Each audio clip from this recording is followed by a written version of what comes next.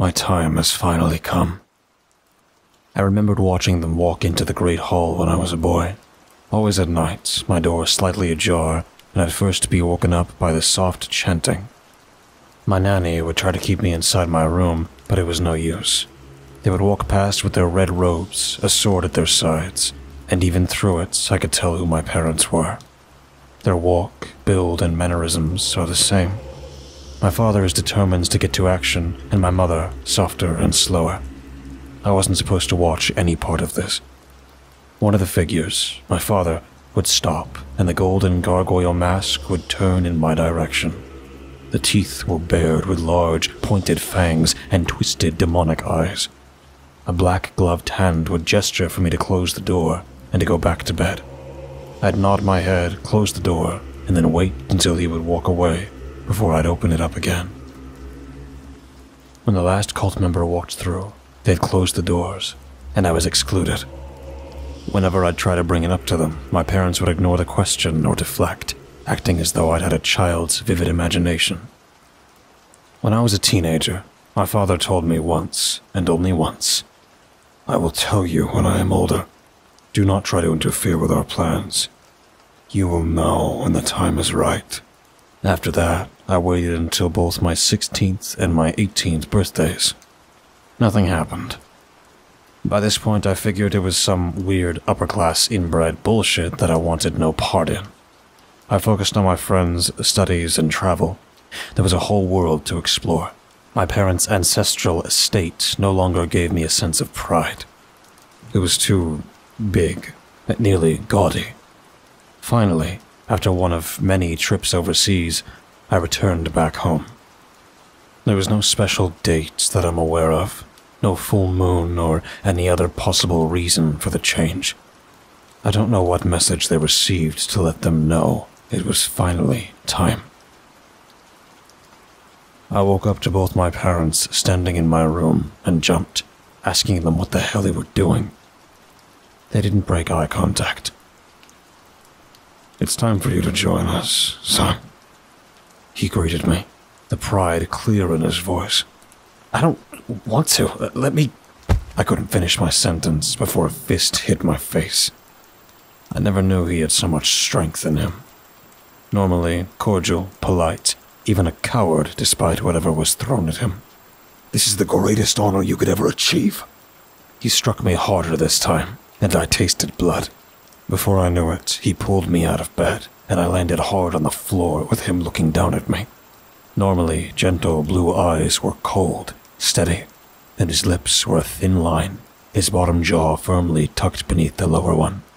The urge to fight back was strong, yet the disbelief that this was happening was stronger. "If you don't do it, you can say goodbye to it all.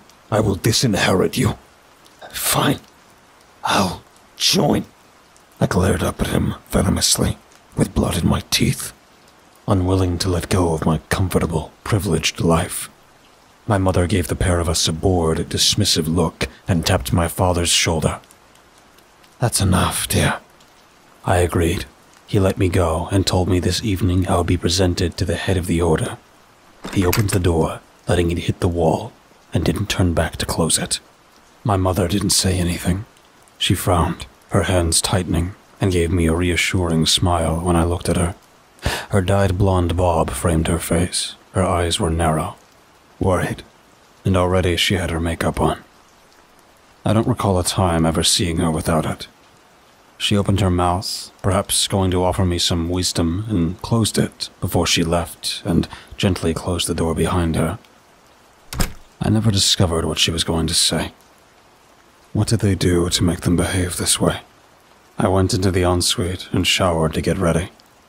For the first time, my parents were like strangers, and sure, they were always distant, preferring for the more frustrating parts of rearing me to nannies and other members of the help. I was drying off when my mother handed me a white robe. "Do I really have to do this?" She smiled sadly at me, cupped my cheeks, and studied my face. "I will help you. Your father and I only want what's best for you." She didn't care what I thought, and wanted to keep up appearances. I returned a polite, courteous smile, and she gave me a rare hug. I held her petite frame. I could smell her perfume, and it reminded me of fresh flowers. In my ear, she whispered, "You'll become a man tonight." I froze, unsure and wary as she broke the embrace. She strode out the door and left me as alone as I felt. I sat on my bed in my white robe, then stood up to gaze out the window. I couldn't make it down the 5-story levels, not alive at least. 3 loud, booming knocks echoed through the room. The door opened, and a man with a golden mask of a grotesque demon, fangs bared and teeth ready to strike. He held a large cane with an eagle's talon on the foot. "Initiate, tonight you begin your journey into the Order." The voice boomed, near deafening me. 10 of the members circled me, standing close enough for me to touch them if I wished. They were all cloaked and masked, the same way as the leader. "Kneel." The last thing I wanted to do was kneel. I sank from one knee to another, exhaled, and bowed my head. "Do you agree to service with full obedience?" "Yes," I answered, knowing what I was supposed to say. "Do you agree to uphold and protect your brothers?" "Yes." All of it sounded fairly tame so far. "Will you keep our secrets, even under the pain of death?" "Yes." I kept my head bowed in submission. I shivered, seeing their shadows around my feet, and wondered what would occur if I did something wrong. Would this brotherhood be more important than me? I hoped my parents' parental instincts would protect me. I felt the white robe be pulled away, leaving me naked, and I bit my bottom lip in anger, frightened for what might occur, and loosened it. "It is time for you to prove it. Stand." I stood. The remnants of the robe fell down, and the urge to cover myself was strong. Why didn't they warn me about this part? The head man tilted his masked head to the side and held the cane horizontally. He pulled one end and revealed a concealed sword. The blade shone, and it looked incredibly sharp. The tip pressed right above my belly button. I could feel the warmth of the blood trickle down, and my breathing was rapid. I settled myself, lifted my chin, fought to lift my gaze to look at them, and waited for what would come. The sword didn't move. "Step forward." If I did, it meant I would die, painfully so. I was in no position to refuse. What would happen to my parents if I did? Maybe even a slow death was better than enduring the rest of this. I stepped forward, eyes open and glaring into the masked face, and expected my body to be pierced. While the tip still pressed against me, it moved backward as I stepped forward and lowered to his side. My blood dripped down onto the carpet. "Well done. You have shed blood for your brothers, and now must bring 3. 1 through love, 1 through deceit, and 1 through hatred. Trust me, we will know. You will spill their blood. No executing a simple wrongdoer." He warned me preemptively, before I had a chance to think about it. He towered over us, the booming voice loud, and I thought at one point his eyes would glow behind the mask. They never did. I stared at them, waiting and hoping for a punchline that didn't come. I didn't know what I was supposed to say. He cleared his throat, then finally asked, "Do you accept your task?" as though I was a simpleton. "Yes." "You have 3 days to complete your task. Bring them to the main hall, and you will know what to do," he said, turned and strode out of the room. The others moved out of the way and bowed their heads to him. He left. No goodbyes or anything else. 8 of the rest followed him, except 2. My parents, and my mother closed the door to give me some privacy. Too late to be of use. I picked the robe off the floor, angrily, and held it in front of me. I breathed inward, ready to unleash vitriol on them, only to be interrupted. "Be quiet. Don't speak."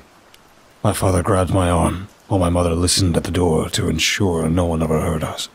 I never imagined anyone trying this inside the house, or my father tolerating this. You need to do this.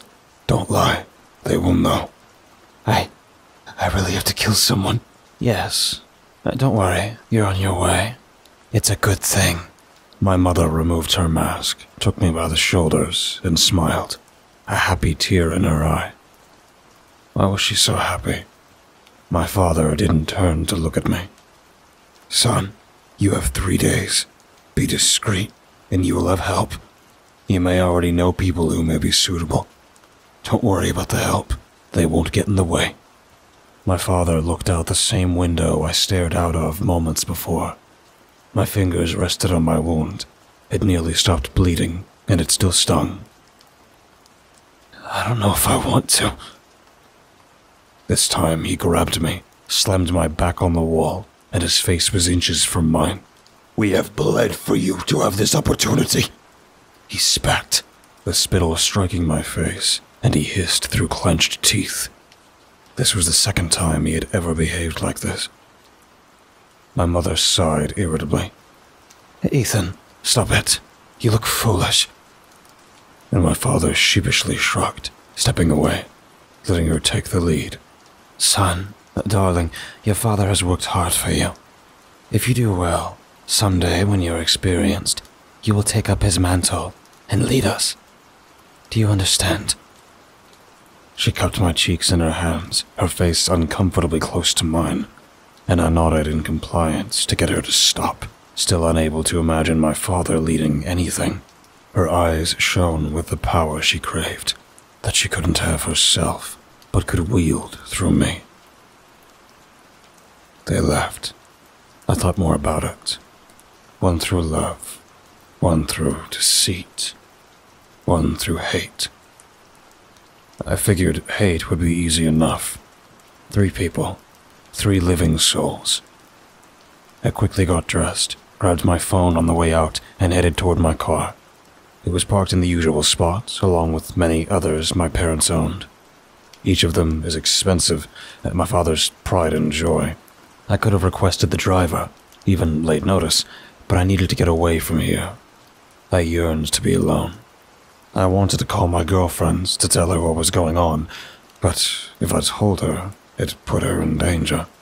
If my parents were scared, then I wondered what they would do to my working-class girlfriend, who they barely tolerated and referred to as sowing my wild oats. I got in the car, drove down the long driveway, and waited for the automatic gate to open. I was going to call her when I saw a broken mask on the front seat beside me. I couldn't do it to her. Who was worthy of being killed? I needed to find someone so repulsive I couldn't look away. A pedophile, someone who hurts children, animals, and women. There was a pimp in town who had a reputation to procure anything someone desired. He had managed to escape the law on multiple occasions. The perfect target. I parked close by where he was supposed to be, without weapons or anything to defend myself. What the fuck was I doing here? I heard an unfamiliar beep and checked my phone. The icon showed the mask. I opened it and read, "Good choice. Go in and get him. Bring him to the car. Everything you need is in the trunk." I stared at it. Clearly they were watching me. I looked through my car for any sign of cameras or microphones. There was probably a tracker somewhere, or one of their ranks was watching me. I sighed, blinked, and the message was gone. I got out, opened the boot, and there was a bag, weapons, rope, basically anything a would-be kidnapper or murderer would need to take their next target. I closed it quickly. Perhaps I could kill 2 birds with 1 stone. If I deceived him, surely that would count as number 2, and I wouldn't have 3 people's deaths on my conscience. I walked toward the building, without a plan, and the doorman stopped me. I'd like to speak to Mr. Dodd. Do you have a meeting with him? No, I don't. However, I have a business proposal for him that is both discreet and profitable. He let out an unimpressed grunt. I couldn't see his eyes through the black shades and knew he was judging me. If he loses it, it'll be on your head, I answered with more grits than I had ever had before. He stiffened, spoke in a low voice into a headset with his back half turned to me. I could hear them talking, but couldn't understand the muffled words. Sir, right this way, top right-hand door. I noticed the change in tone and entered. The music greeted me. The scene surrounding me was filled with bodies in various positions, moving and moaning. I tried not to look. The sounds of lust were irresistible. I had to straighten my jacket and focus on the task at hand. I walked past a woman, too young, dressed in the same manner as the other participants. Her eyes glazed over, and a dead, vacant expression in her eyes. She tried to take me by the hands to lead me to one of the beds. She didn't belong here. How many others weren't supposed to be here? A man took her hand and led her away. What people did in their own time was their own business. I was taken into a large room, invited to sit across from an extravagant desk, and sat on an enormous leather chair. 2 girls laughed as I entered, and I had to fight everything in me not to kill him then and there. All the display flashed the wealth and power he wished to portray. To someone accustomed to the finer things in life, it came off cheap. Nouveau riche. New money. Across from me sat a man whose family was 1 or 2 generations out of the mines, so to speak. His jaw lined with stubble, his features otherwise moderately attractive by conventional standards, and other than the knowledge of his crimes and that pompous, irritating smirk on his face, he wouldn't have been memorable. Ah, I believe I know your parents. I didn't want to know how or why he knew them. If he wasn't lying, he would be in for a shock. Fortunately for you, this'll make this go quicker. I'm planning an event with multiple esteemed guests and will require discretion. He leaned back in his chair and had the audacity to place his feet on the table, crossed his legs, and sat back. I didn't feel guilty about killing him. Why'd you calm yourself? I'm sure a man in your position could send some trusted help over. I paused, inclined my head to the right side, and waited for him to dismiss the bodyguards. I was left waiting, the subtle hints unknown to him. I cleared my throat, gesturing to the staff, and finally, it clicked what I wanted. He gave an arrogant flick of his hand, and they stepped out. I figured they would be listening in. I didn't trust him. Since you know my parents, you'll know they only conduct business in person. There are others who can procure what is needed. Getting your foot in the door is an opportunity. I continued, in an attempt to dangle the carrot over his head. Unfortunately for me, he wasn't so quick to buy it. Why come to visit me yourself? I want to assess you to see how you conduct yourself. Do you have the goods? Are you discreet? And most importantly, can you be trusted? My parents can open up doors for you if you please them, and I can make that happen for you. His right lip curled. His hands rested casually on his head, and I couldn't wait to slice open his arrogant throat and... Fair enough. When will the meeting take place? Now. I have a car outside. Just you. Nobody else.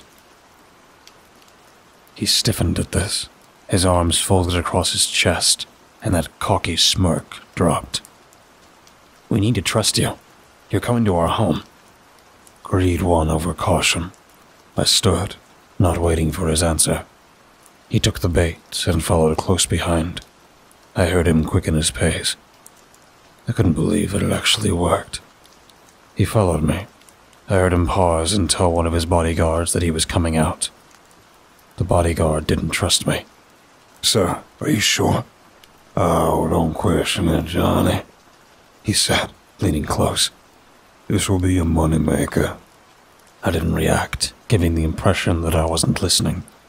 We walked out to my car, and he sat in the passenger seat. We drove away, and I didn't notice any cars following me. We were quiet on the drive. What was I supposed to say to a dead man? When we came to the driveway, I saw his eyes light up. He smiled, and I could tell he imagined the home being his. Beautiful home you have here. I've driven past, but never got a chance to get close. I parked. The pair of us got out of the car and walked toward the grand entrance.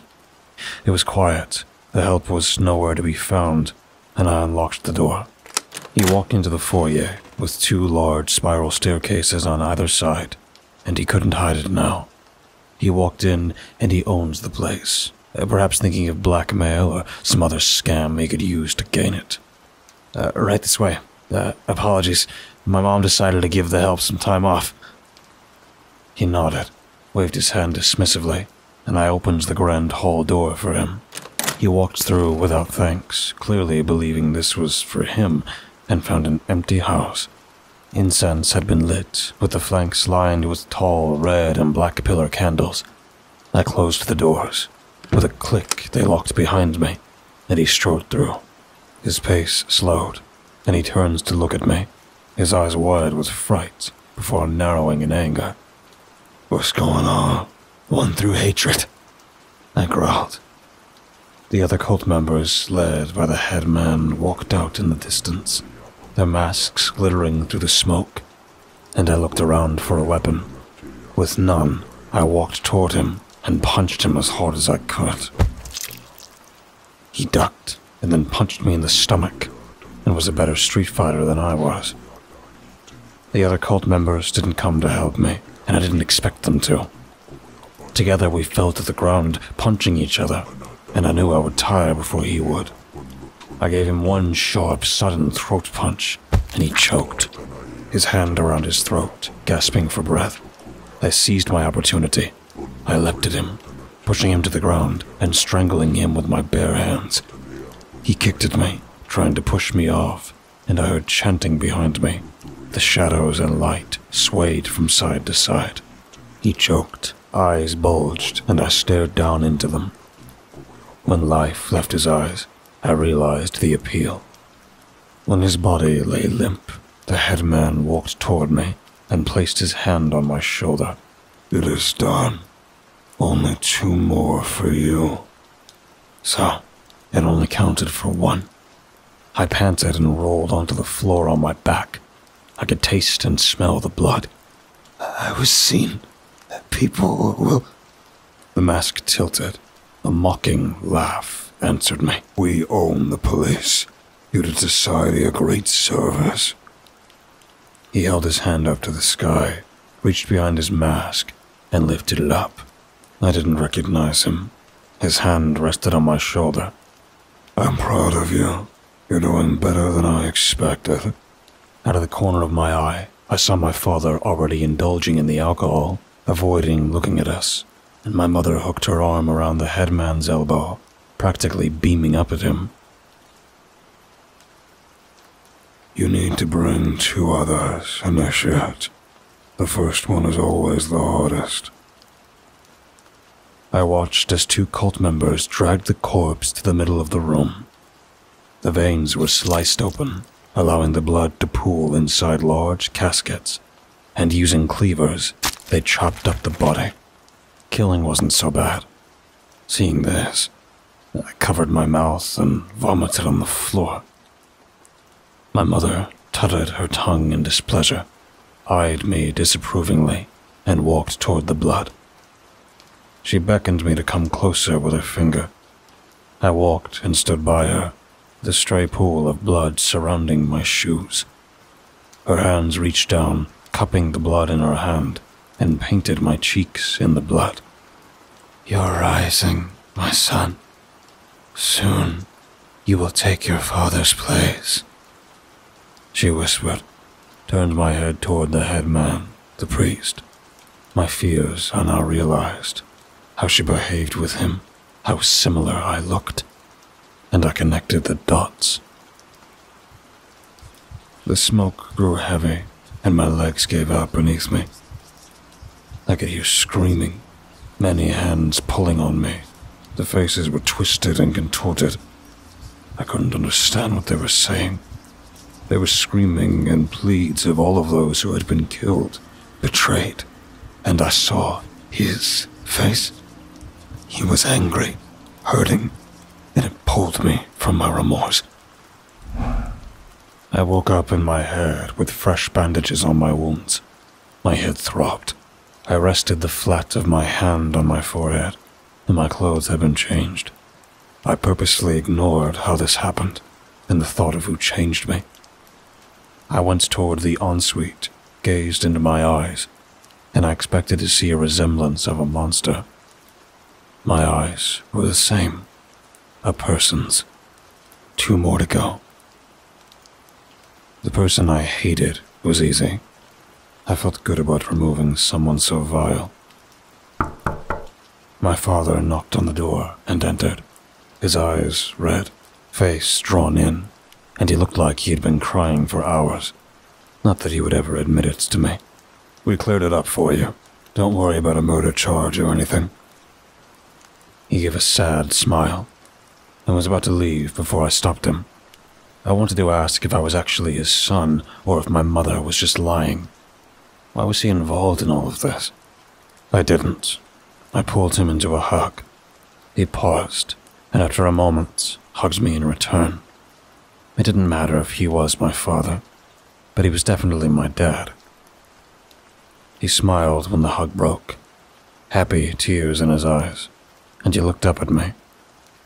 The perfect target. Thank you, son. Well, I guess I needed that. He headed toward the door. What happens if I follow through? Do I have to worry about the law? No, your job is to take lives. All the cleanup is done by the rest of us. You're safe, son. Don't worry about it. He tapped the door frame and left. Thank you, Dad. I added the memories of his fond yet distant upbringing. Deceit. I had 2 in mind. I made no preparations. I asked the personal chef to cook my favorite foods and sat outside in the vast manicured gardens, taking in the sunlight. I waited out here, and the sound of frantic sandals tapped along, and I knew it was her before I saw her. I lifted my shades and saw my mother glaring down at me, coldly. Why are you out here? Shouldn't you be planning? She asked, an artificial eyebrow raised and a hand rested on her hip. A grumble came from her lips. She wrapped her arms around me and yanked me into an embrace. You did so well yesterday.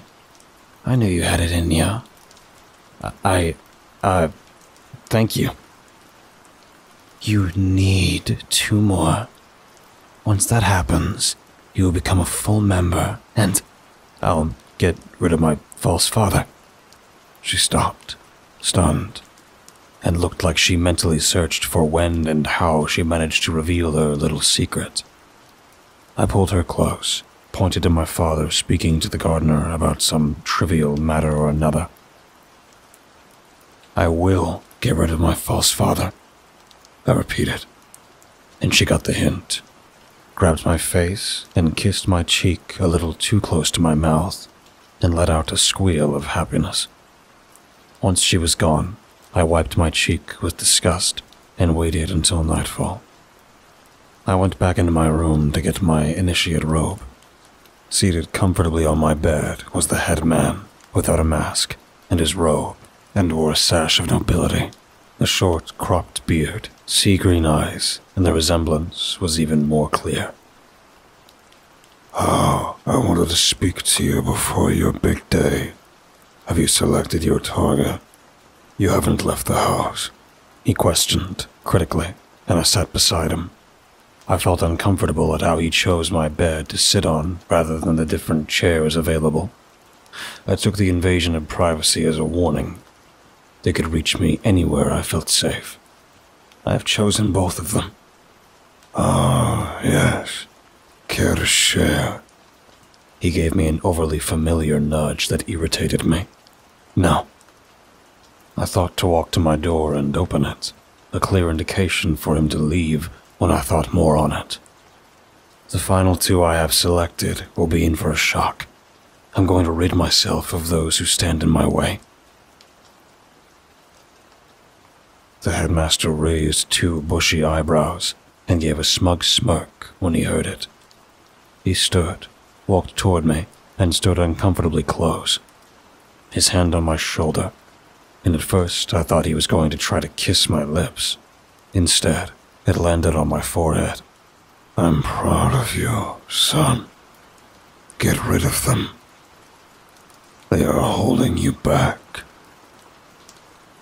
I smiled, waited for him to leave, and lay on my back in bed, staring up at the ceiling, and knew what I had to do. A knife beside me. Nighttime finally came. The moment of truth. I didn't go out to hunt for a new victim. The only light that entered the room was the moon. I lifted the blade and walked to the great hall. They were all there, present, and the other members beside the three looked at each other in confusion. I walked toward my father, not of my blood, but of my heart. I stared into his eyes, through the mask, my hand on his shoulder, a tear of sadness in my eyes, and hoped that God would accept him despite everything. He knew what was coming. His fingers gripped my shoulder and leaned close, almost pulling him into a hug. "One for love," I said. His grip loosened, and he accepted his fate. I plunged the knife into his heart, once, twice, and he gurgled blood from his mouth. He tried to speak to me. Mother let out a cry of joy, now free from the marriage and one step closer to power. She clapped her hands, and I heard the whispers. Well done, my son. The headman now hid nothing and ignored the gasps of the other members. He spoke with his booming voice that echoed inside the large building, arms wide and inviting me to stand on the podium beside him. Still coated in the blood of the man who raised me, I walked to stand alongside him, and the gathered cult gazed up at us, smiling and clapping with approval. He silenced them with a simple gesture of his hand. Now, free, you may rise and take your position of being my second. You have proven yourself, and I believe after you have taken the third life, you are ready. He wrapped his arm around me. I gestured to my mother for her to come and stand with us. A chance to bask in the glory. I barely had to say anything to her. She practically leapt up onto the stage and wrapped her arm around me. This time, she kissed me on the mouth, and I had to grin and bear it. Not long now. I name him my son, my real son, as my heir. He raised my hand, and this went smoother than I could have imagined. I have one more before I fully join. I pulled my mother close, raised the knife up high, and she realized her time had come. She kicked me in the shins, striking my face and tearing the skin down with her fingernails. "How dare you! I fucking gave birth to you!" She screeched, angry and afraid. "Won through hatred," I called out. The headmaster laughed, and none of them tried to stop me, captivated. Go on, son. Take her life and join us. At the last moment, I turned my wrist and dove it into his neck. A burst of blood in the air. The one who had caused all this suffering for my family. I didn't want him to end his reign painlessly. He had to suffer. Well, he retched, a hand covering the gaping wound and choking. Done, son.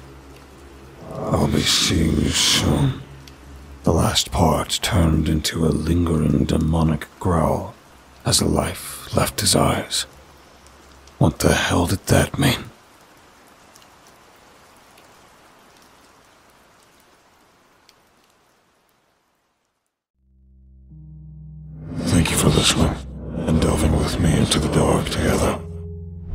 Please remember to leave a thumbs up and subscribe if you feel so inclined. The more engagement this video gets, the more YouTube will push my content to others. Thus the following will grow. All stories read in this channel will be available on Spotify, iTunes, and just about everywhere else. Links in the description. Thank you for listening and feeding the cause. We'll be seeing you